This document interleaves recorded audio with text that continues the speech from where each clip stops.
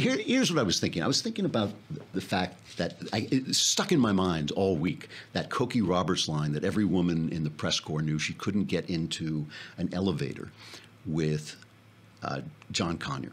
And I don't mean to elevate myself above anybody, because every man knows that the thoughts going through his head are disgusting. We all have a pornographic, every guy has a pornographic movie running through his head. Every guy has thought terrible things. Some of us have said terrible things, done terrible things. Okay.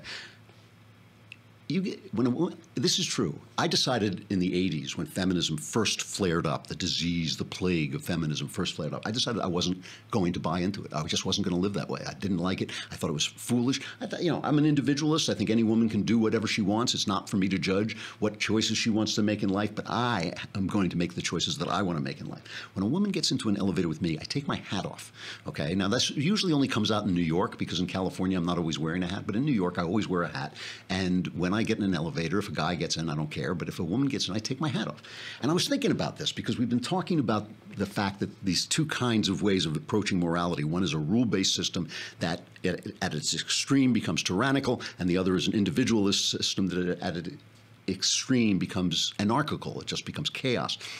But I was thinking, I don't like people telling me what to do, and I don't actually trust anybody to tell me what to do. Not the church, not any organization, certainly not the government. I don't trust anybody to tell me what to do. I believe I have a conscience and a mind and a moral center, and I can find my own way studying great thinkers and studying the church and going to church.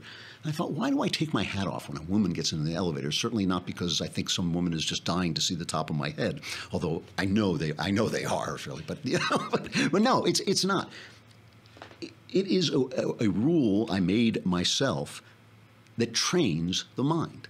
I think that is what rules are for. They train the mind. You pick the rule, you live by the rule, and the rule trains the mind. And anybody who any man who is married knows that he is married to a different kind of creature than himself. I mean, any guy who sits and talks to his wife and loves his wife is sitting. There are days, so help me. I mean, I've been married now almost 40 years. There are days, so help me, when I look at my wife and I think, I do not understand what this woman is talking about. I know she's a brilliant girl. I know she's got a great heart. She's the best wife in the world. I do not understand a word coming out of her mouth.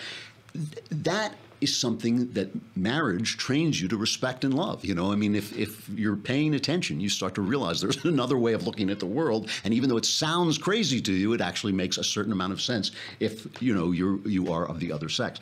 So you have these rules that you set and that you follow. You can get them from your church. You can get them from the great thinkers like Aristotle, the great ethicists who have talked about them. You can get them wherever you get them. You get those rules and you follow those rules by a discipline, and they train your mind.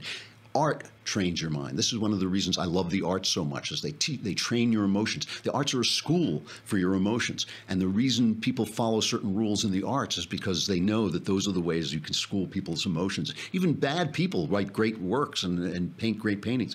The rules are a way of training your mind. And so you can find the rules that will do that. You know where you're lacking. I mean, look, there are going to be bad people in this world. There are going to be people who press the button on their desk and lock the door so they can attack young female staffers. Those people, are not going to follow the rules, but you have to follow the rules because they will train your mind. And as your mind becomes trained and as your emotions become trained, you will become a more happy person. You will become a joyous person. The rules are not there because every rule works for every person. The rules are not universal. The rules are what you turn to train your mind to become the person that God meant you to be. Every one of us knows that we were meant to be something better than we are right this minute. Every one of us knows that. There's no person who doesn't know it. There is even Adolf Hitler knew, down in his heart until he wasn't there anymore, until his soul was gone, which I assume happened at some point in his life. But everybody whose soul is still there has a little message that's coming in saying, yeah, you were meant to be something bigger than this. The rules are a way of training. I believe that's the way I read the gospel. When Jesus says something, I don't think I have to do this or I'll feel guilty. I think, do that. Judge not, lest you be judged, and you will train your mind to see the world in another way. Look at yourself before you look at the guy across from you, and you will learn to see the world in an eternal, beautiful, brilliant, godly way, and your life will become more joyful.